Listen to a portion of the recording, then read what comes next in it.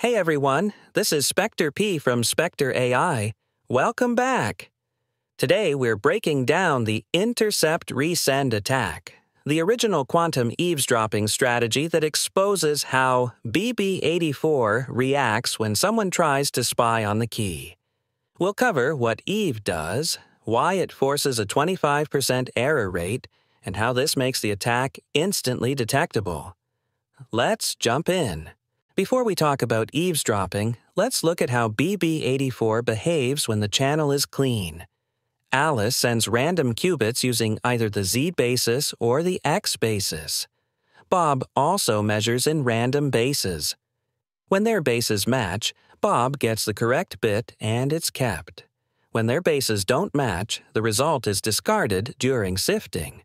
With no Eve in the middle, there's no disturbance, and the error rate stays essentially at 0.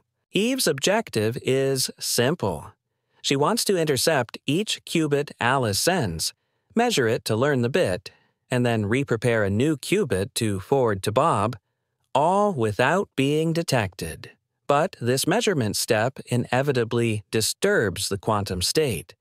So even though Eve hopes the disturbance will go unnoticed, her actions introduce errors that Alice and Bob will eventually detect.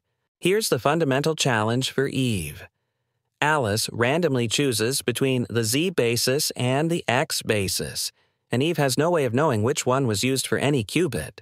So every time she intercepts a photon, Eve is essentially guessing. Half the time, she chooses the right basis and everything looks fine. But the other half of the time, she guesses the wrong basis. And that wrong guess introduces disturbance. This randomness is exactly what makes the Intercept Resend attack detectable. Now, let's see why this attack creates a 25% error rate. Eve guesses the basis correctly half the time, but the other half of the time, she chooses the wrong basis.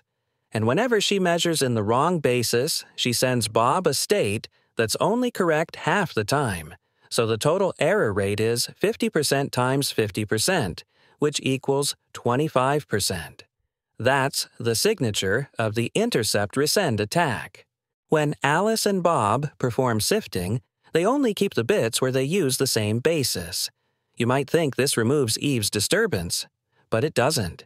Eve's errors are introduced before Bob makes his measurement. So even in the bits that survive sifting, some outcomes are still wrong. These errors show up directly in the sifted key, and this is what allows Alice and Bob to detect the Intercept Resend attack. Now let's look at a simple simulation of the Intercept Resend attack. Each trial applies Eve's 50% wrong basis and 50% wrong outcome rule. As we increase the number of qubits, the measured error rate begins to stabilize. And just as the theory predicts, the QBER converges to 25%. This is the unmistakable signature of the Intercept Resend attack. And it's why Alice and Bob can always detect it in practice. Here's the key reason Intercept Resend doesn't typically work. Because Eve has to guess the basis for every qubit, she inevitably chooses the wrong basis half the time. Those wrong guesses introduce disturbance that persist even after Alice and Bob sift their key. As the key grows, that disturbance settles into a stable 25% error rate. So when Alice and Bob compare a small sample of their sifted bits, the QBER instantly reveals Eve's presence.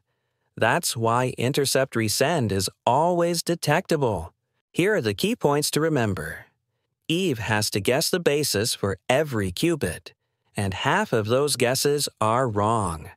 Those wrong guesses disturb the quantum state, and the disturbance survives even after Alice and Bob sift their key. As the key grows, the error rate locks onto 25%, a clear signature of the Intercept Resend attack. By comparing just a small sample of their sifted bits, Alice and Bob immediately detect Eve's presence. That's why Intercept Resend should always be recognized. Thanks for watching. Make sure to like and subscribe. Subscribing is free to you and takes just a second, but helps the channel a lot.